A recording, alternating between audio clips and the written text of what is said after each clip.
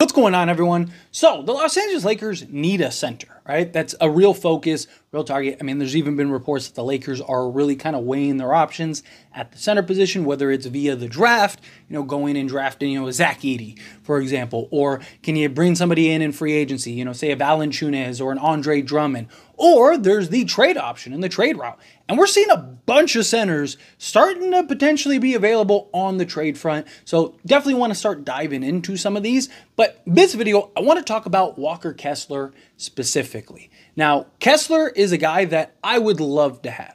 Right? He's 22. He's young enough to, well, he'll be 23 this upcoming season, but he's young enough to essentially be drafted in this year's draft. He's as young as Zach Edey, right? So to me, it's like, Kessler's a guy that has shown the ability to play in the NBA, a guy that has shown that, like, hey, he may even have that, like, top-level talent, right? I'm not saying he's, Jokic or Embiid or anything, but I'm talking about, like, being a legit, maybe 15-8 guy or 15-9 guy that you could slot alongside Anthony Davis that I think could go a long way, right? He's a guy that can make some plays out of the post. He's not this, he's not Jokic level, but he's a guy that has shown the ability to kind of make and pass out of the post. He's a guy that you can dump the ball down to and just absolutely go to work. He's a guy that can rebound and defend. He's not this like all-world elite defender, but he is a guy that, can be a deterrent at the rim. He's a real 7-footer, right? He's got some good size, some good weight behind him.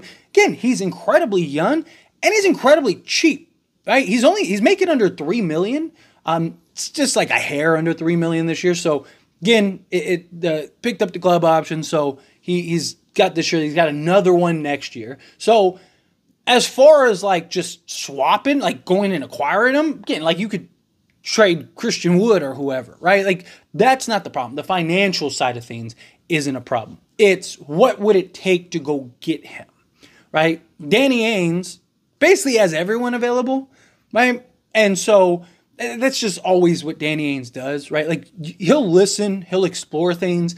He has a clear direction that this is going to be a couple-year rebuild that he's trying to basically stack and collect as many infinity stones as possible, right? As many assets and picks as possible to get ready for the future. So anybody that he can kind of, hey, this guy, I like him, but, he's not necessarily my long-term plan, right? I would love to keep him around, but he's not, like, detrimental. Like, let's unload him, right? So Walker Kessler, Lauri Markkanen could potentially even be on the move this offseason. Problem is, I know a lot of people really want Lauri Markkanen.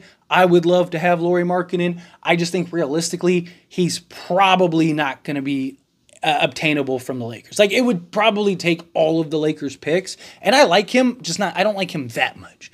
Right? Like, I think he'd be huge for the Lakers, but I don't think Lauri Markkanen is worth basically 5 firsts, with 3 firsts and then the 2 pick swaps that it'd probably take. I mean, they want like 4 firsts for Lauri Markkanen. To me, let somebody else go make that decision. I'd rather go get DeJounte Murray for 2 or 3 picks, right? And you basically got him locked up, and then go trade, a pick or 2 and go get Walker Kessler, right? Like, if you told me we ended up with like DeJounte Murray and Walker Kessler, and then whatever, we signed took a flyer on a Kevin Porter Jr. and signed a Lonzo Ball off of a buyout, right? Or Chris Paul or somebody like that. Like, I'd be all for that. Like, let's go, right?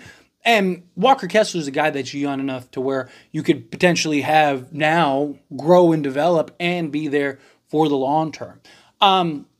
He definitely is somebody that has his flaws, right? Like, there are concerns about, like, just teams putting him in various actions to essentially get him played off the floor. Doesn't really stretch the floor at all, right? He's not a guy that's going to really step out and knock down the 3 ball.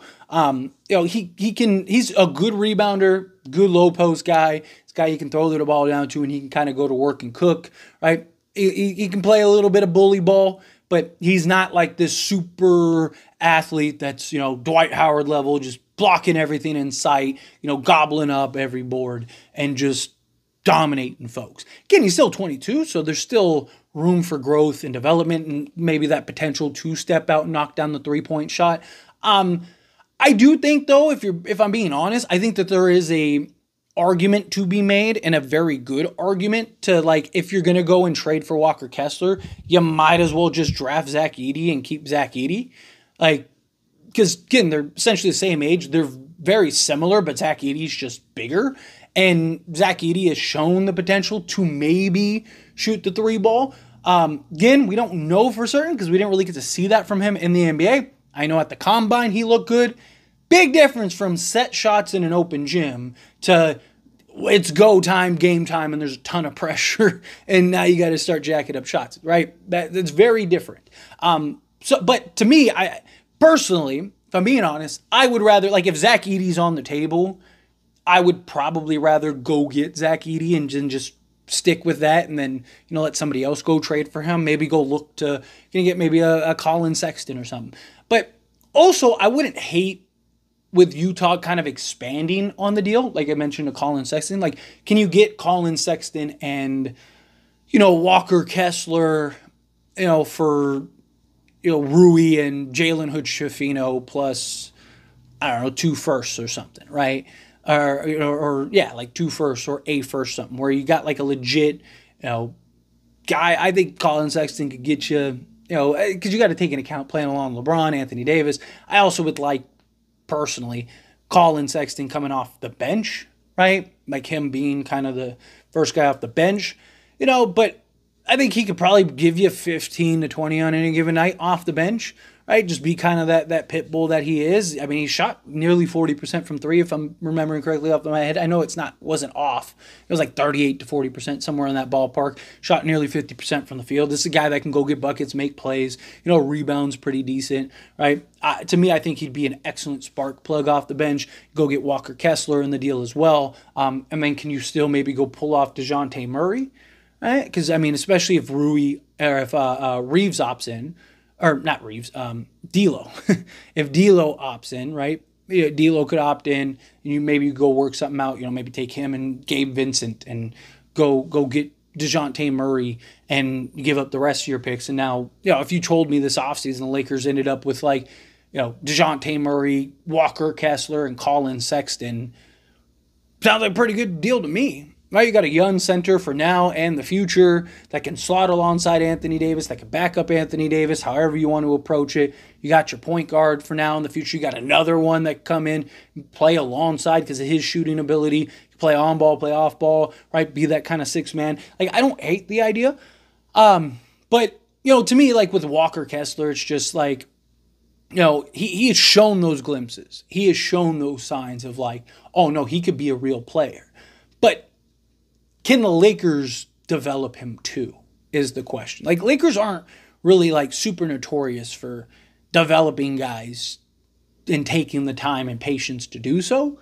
Although the Lakers are trying, like the idea with JJ Redick and what they wanted to do with like a Dan Hurley was to kind of change the culture and build a program and a system, right? So maybe they'd be more willing to do that. Maybe they'd be more in that direction to like, hey, let's kind of take the time to really develop this guy. Let's take the time to really build this guy and make him maybe one of the premier centers in the league. I'm not saying he's going to be, top 10 player or anything like that, but, can he be a top 5 to 10 center? I'm talking about just centers. Can he be a top 5 to 10 center in the league in the next, handful of years, right? I mean, we'll see what happens. Like Victor, if he plays at the 5, he's probably going to be the best center in the league outside of like Jokic, but even Victor might end up just being the best center in the league.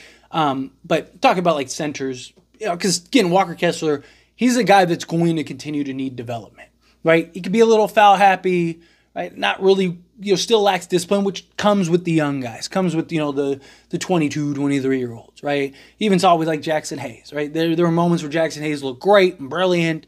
Right? I'm not saying I think Walker Kessler's better, and I think he's further ahead. I think he'd make a lot of sense. But Zach Edey, maybe that'd be a better example, right?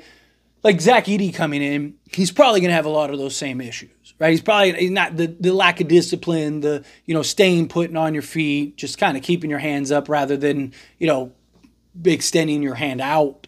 Like all of these little things are things like that you learn and you develop and grow over the course of your career. So, again, there's definitely some questions with Walker Kessler, but contract-wise, wouldn't take you anything. Again, you could have Cam Reddish. You could have Cam Reddish just opt in and trade him if you want to do, right? Like it's not like you could get there. Right? He's making $3 million, so the contract isn't the difficult part. It's what would it take, right? Like, can you get him for like your 17th pick? Then sure, right? Like if you could take, or like say you throw in, you know, let's say Jalen Hood-Schifino. They're like, hey, give us Jalen Hood-Schifino and this year's first, and you can have Walker Kessler. Like, sure. Again, I'd probably prefer, like, if they have if Zach Edey's available, I'd probably just take Zach Edey, right? Like, if I'm being honest, keep Jalen Hood-Schifino because you can either tack him on for another trade or continue to grow and develop him, and just go take Zach Edey, who I think probably gives you as much production this year out the gate. But if like Zach Edey say isn't on the board, say somebody takes him earlier, and it's kind of like, well, we're not super high on any of these other centers. Well, then it's like, okay, well then sure, go flip the 17, flip Jalen Hood-Schifino or whomever, right? Go get Walker Kessler and you're golden. Like, I wouldn't hate that. Especially if the Jazz are like, hey, we really like this guy at 17. We'll give you that. I don't know if I'd trade like the 2029th pick unless I'm getting other stuff, right? Because they could trade like the 2029 to 2031. I might do like a pick swap. Like I wouldn't mind doing a pick swap. But I mean, again, Walker Kessler, you're still taking a gamble with him, right? He's not like some bona fide like locked, like, oh, he's the guy, right? Like he's clearly one of the best young centers in the league. Like, he's shown glimpses of like this guy could be very good. But he's also had some moments where you're kind of like, So anyway, as always, this is a discussion. I pass the question on to you. Let me know your thoughts and opinions down in the comments below. What do you think? How do you feel? What are your thoughts? Do you like the idea of bringing in Walker Kessler? Do you think, no, stay away from Walker Kessler? You might as well just, like I said, keep Zach Edey, something like that. Again, how do you feel? Whatever your thoughts are, I'd love to hear it. So let me know down in the comments below. That being said, if you haven't liked this video, hit that like button. Helps me a lot. It's me enjoy these types of videos, and I truly appreciate it. Not subscribe channel, hit that subscribe button. Turn on the bell notifications. Appreciate y'all. See you in the next one. Thank you.